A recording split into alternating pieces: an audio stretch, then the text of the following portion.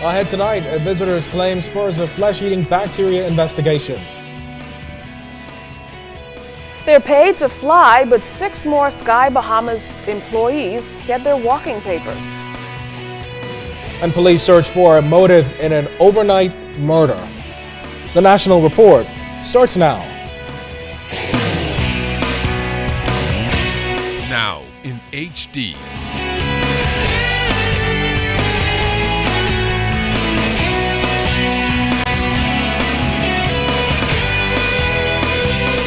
ZNS Network presents The Bahamas Tonight.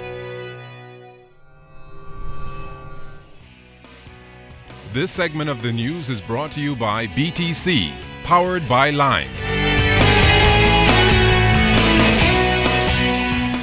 Good evening, everyone. I'm Keishla Adderley. And I'm Kendino Knowles. Thanks for joining us. Topping the news, officials are looking into claims that a flesh-eating bacteria has infected a tourist while in Bahamian waters. Amidst a series of cases in Florida which ended in deadly results, the government is taking precaution. Today, Minister of Agriculture and Marine Resources V. Alfred Gray said there isn't sufficient evidence for Bahamians and visitors to be alarmed, but that doesn't mean the claim is being ignored. Now, we must warn you, some of the images you're about to see are graphic. The flesh-eating bacteria first discovered in South Florida has reportedly made its way into Bahamian waters. This according to a U.S. visitor who claimed that he contracted the infection by swimming in waters here. The bacteria is a rare infection that starts in the tissue just below the skin and can affect muscle and fat. The dangerous infection is most common in the arms and legs, and according to reports, the bacteria is fatal in 30 to 40% of cases. With some 10 deaths reported in Florida in recent months, Marine Resources Minister V. Alfred Gray says while they have no proof that it exists here, his ministry is not letting down its guard. We have heard of an incident which the tourists claim might be from a bacteria which he was infected by in the Freeport area. I have not been able myself to find any evidence that that happened in Freeport. We are looking into it. Now, Minister Gray explained that it will be very difficult to test the visitor who claimed that he was infected by the flesh-eating bacteria in the Bahamas, as that visitor has since left the country. He also explained why it would be difficult to test those waters that the visitor claimed he was infected in. Have only the information to go on, and the lab that we do have will perhaps test samples of water. But that won't, the ocean water keeps moving. It isn't stagnant, so that if something was in it today, tomorrow it might be in Cuba. As the reported case was an isolated one, Minister Gray believes the waters are still safe, and only if there was a reoccurring case would warning notices be issued. My understanding is they have taken a sample of the water from around which the man might have bathed. But like I said, there was nothing found in that sample as I understand it. All that has reached me so far does not cause me to feel that there's a need to be alarmed about it. Concerned, but not alarmed. Now, Minister Gray says there's no reason for residents and locals to shy away from the water, as the flesh-eating bacteria, they believe, does not exist on an epidemic level, but they are running the necessary test just to be on the safe side. Janae Noel Ferguson, ZNS Network News. Sky Bahamas CEO Captain Randy Butler confirmed to our news team that the airline's restructuring exercise is complete. Captain Butler says 16 people were directly affected, with 10 pilots being placed on furlough and 6 temporary staff members laid off. However, he maintained Sky Bahamas remains strong and will continue to provide superior service. The furlough has been offered. Nobody has come. I think one person may have actually accepted or say they want to do the severance. But as you know, the trade dispute was filed on behalf of the pilots with the union, and so we're working through that to try to resolve that as much as possible.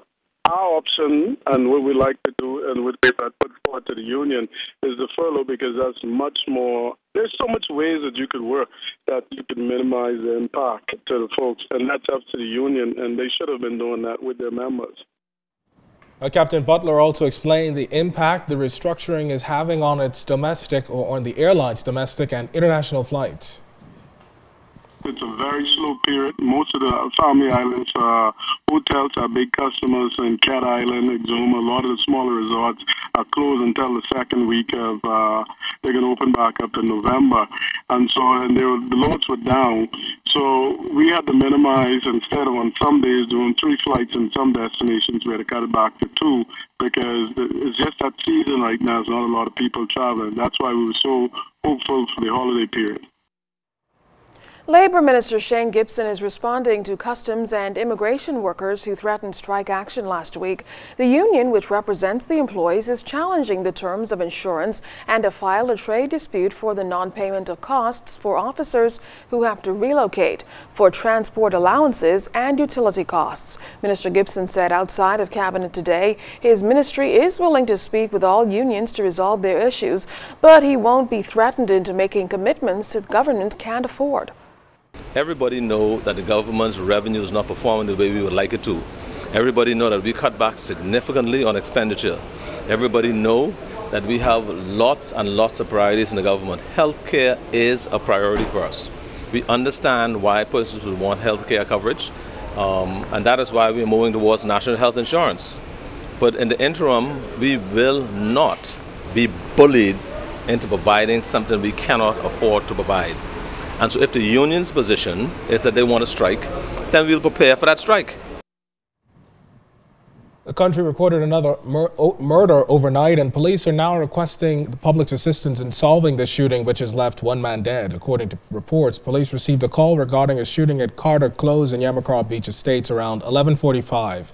When police arrived on the scene, they found a man's body on the ground in front of a residence with a gunshot wound to the head. The victim was pronounced dead on the scene by EMS personnel. Police tell us that they are in the early stages of their investigations and have no motive for this latest homicide.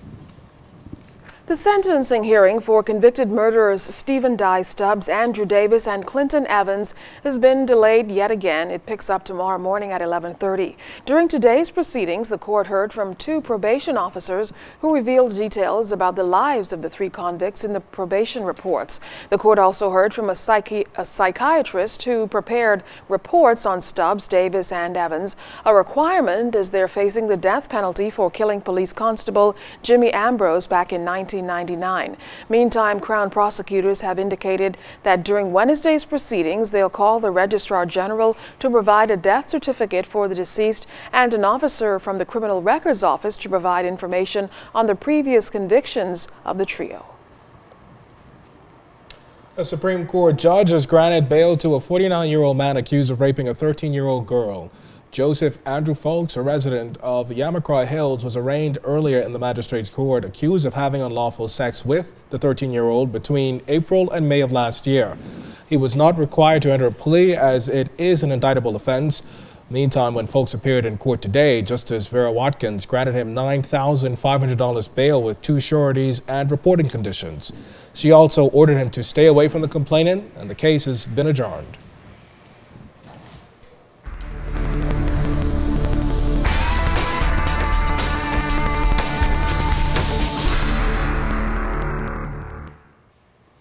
In our first look at weather, Tropical Storm Lorenzo remain out there in the central Atlantic, but outside of our studios just now, we have partly cloudy skies, temperature 84 degrees, your relative humidity 71%, winds out of the south-southwest at 8 knots, your barometric pressure 1,013.0 millibars, that's 29.91 inches, and it is steady. But stay tuned, temperatures around the Family Islands, travel and boating forecast is still to come. Well, coming up tonight, the Anglican bishop's charge to the government and the nation. And Adventists prepare to celebrate a milestone. You're watching the Bahamas Tonight.